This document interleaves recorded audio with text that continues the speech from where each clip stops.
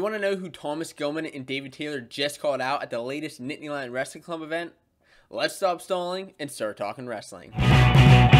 What's going on, wrestling fans? My name is Josiah, and welcome to the Fanco Wrestling YouTube channel. And on this channel, we like to talk about the latest going on within the world of wrestling, and of course, the recapping recent wrestling events. In the most recent wrestling event, there were actually a couple in the past weekend, but one of them was the Nittany Lion Wrestling Club event, which took place on November 24th, and this was the third live event of the year. And Nittany Lion Wrestling Club has just been rolling through these events, and I, as a Penn State fan, I just love to watch them. If you're a wrestling fan, they've been giving us some fantastic matches, and this event did not disappoint. I mean, we had some phenomenal wrestling in this event, and to be honest with you, I actually did not watch live. I wasn't able to watch live last night, but I did watch on the replay. So if you are looking for that replay, you can check that out down in the description below. That will take you right there to the Rock Finn event. And as far as talking about who won, who lost, who David Taylor called out, who Thomas Gilman called out, that was very, very interesting, and I will get to all of that in just a bit. So first, let's talk about these first set of matches here. Some solid matches to start out. Starting out with Nick Lee right off the bat, I think was a smart move. Starting out with those type of matches, just get the excitement going, and with Nick Lee just coming out here and tacking right was just huge. We got on rolling a little bit, but I think a couple things I want to talk about are, you know, some takeaways from the event, and one of those was like Joe Lee maybe bringing some excitement to the Nittany Lions. That is Nick Lee's younger brother, Joe Lee. He actually pinned Zach Hartman of Bucknell. He pinned him in 21 seconds, took him down with a beautiful takedown, and went straight to a bow and arrow. Probably learned that from Zane Rutherford, and it was just absolutely brutal. And Zach Hartman is a tough wrestler. I was not expecting that to happen in that match, and when I saw that, I mean, I just couldn't believe my eyes. So that was a big takeaway, that Joe Lee may be somebody who's out here for reckoning. Like, I'm excited to see how he does.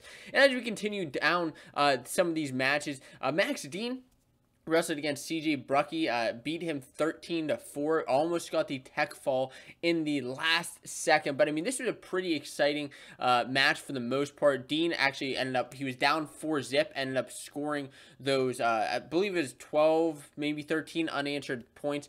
But it was 4-1, something like that. But anyways, the match was 13-4 with Max Dean winning. Just absolutely a great wrestler, able to work on scoring, getting that exposure the entire time he's working for that. And his takedowns were just exciting to watch. Watching him go for those fakes, switch to the other leg. I mean, he was just controlling. And I like to watch those matches where guys kind of come back when they're losing and can come back big. Those are exciting matches to watch. And I just enjoy them. So then that takes us to the second set of matches, and the second set of matches were even better. They were even better, which, you know, you'd expect that kind of towards the end of the card. With Carter Starachi wrestling Chance Marcel, this was a match I was super stoked for. The reason was because these are two tough Pennsylvania kids, very tough Pennsylvania kids. Marcel is a little bit older than Starachi, but you know, it's interesting to see how these two stack up against each other. Now, Marcel was able to score the first takedown on Starachi, but Starachi later on in the match was able to get in on Chance Marcel's legs, and actually able to get in on his legs a couple times. And Marcel is somebody who just has some massive tree trunk thighs, massive legs that are just, he's so defensive and so difficult to score on. So when Starachi was able to get on those legs a couple times and constantly work to improve his position in a couple different ways, that was just exciting for me to watch, and as you know, wrestling fans to watch that. And he was able to finish with another quick takedown at the end. I believe it was just kind of snap go behind that he got on Marcel, able to win it 4-2. And so that was just huge.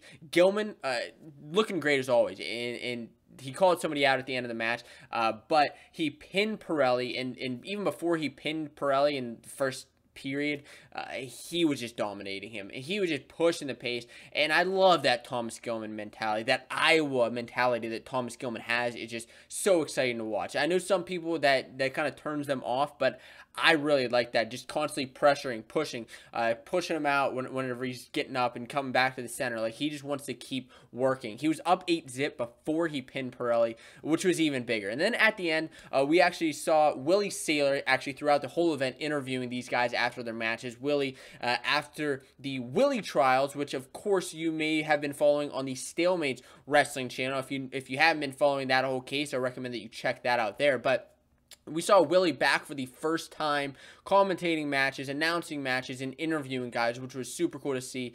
And he asked Thomas Gilman, who do you want to wrestle next? And Gilman said, I want Spencer Lee. I want Spencer Lee. I want to wrestle him next. And we kind of all knew that he wanted to wrestle Spencer Lee, but kind of hearing him call him out here, I like that. I hope that we get that match. I mean, it'd be cool to get it even before the Olympic trials. I don't know if that's going to happen, but it'd be super sweet to get that match before the Olympic trials.